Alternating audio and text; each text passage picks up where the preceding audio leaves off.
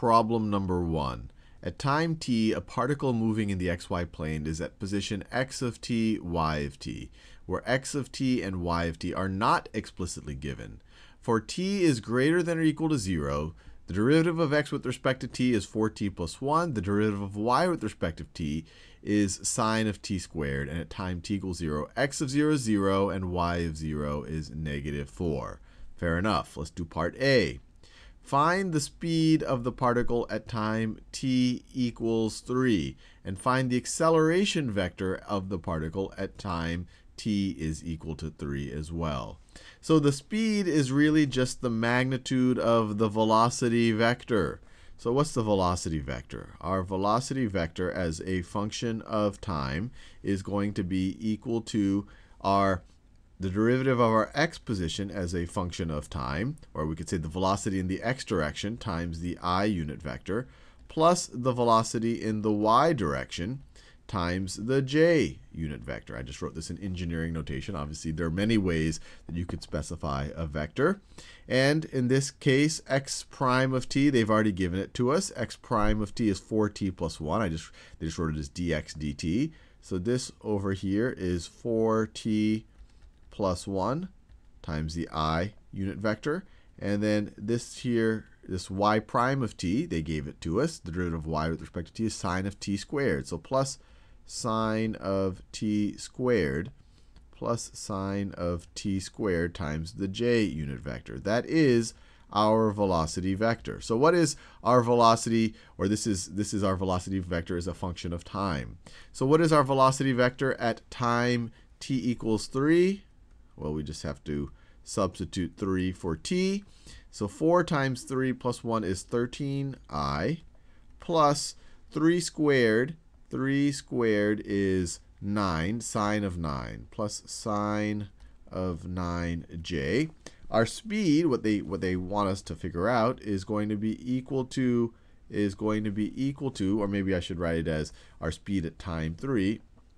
Our speed is going to be equal to the magnitude of our velocity vector at time 3, which is equal to the magnitude of 13i plus sine of 9j. And then this, we use essentially the Pythagorean theorem to find the magnitude.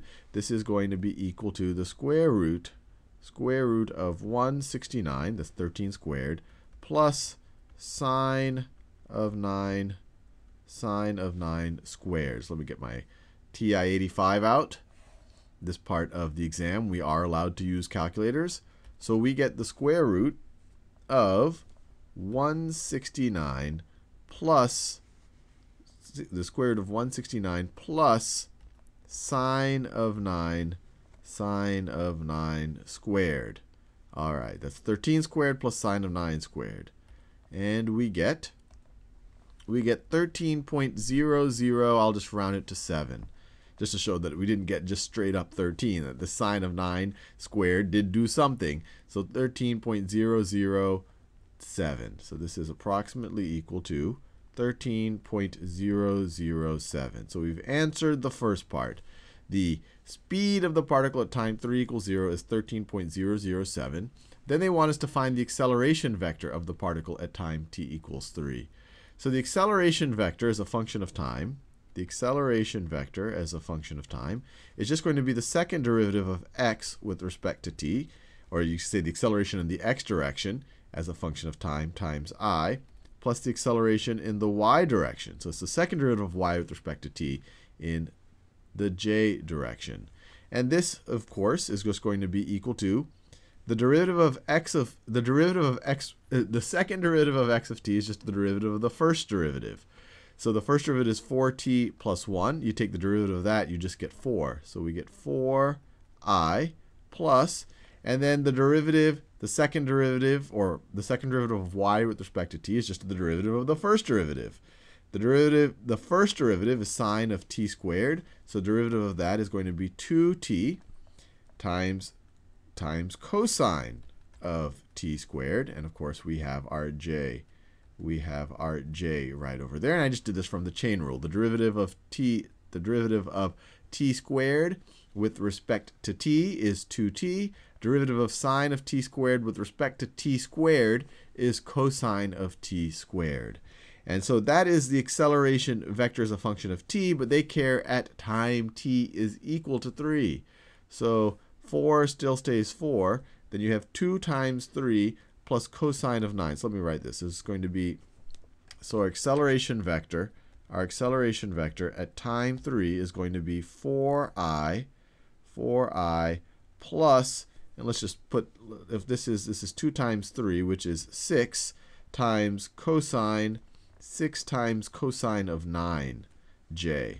Let's get the calculator out so we actually get a value there, since they allow us to use, or almost want us to use the calculator here. So 6 times cosine of 9, 6 times cosine of 9 is negative 5.47, or 5.467 if we want. So plus negative, oh, what was I doing? This is j. So plus negative 5.467 j. So that is our acceleration vector. And once again, I wrote it in engineering notation, which I'm sure the advanced placement exam people wouldn't mind. But you could also write it in kind of your the parameterized vector notation, or your ordered pair notation as a vector. You could say that the acceleration vector at time 3, you could write it this way too: 4, negative 5.467. These are really specifying the same thing. This is the x component of the vector. This is the y component of the vector. This is the x component of the vector. This is the y component of the vector.